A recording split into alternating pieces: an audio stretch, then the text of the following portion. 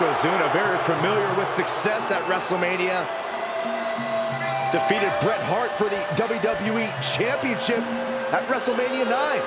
Yeah, but Yoko also owns the dubious distinction of being the only man to win and lose the WWE title at the same WrestleMania. I'd venture to say that Yokozuna plans on winning here tonight.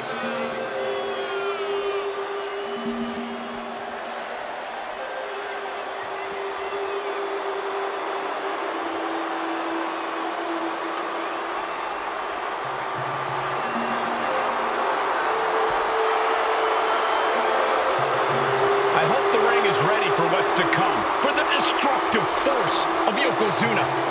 I'm told it's been reinforced specifically for this match. Whoa, well, that's good to hear.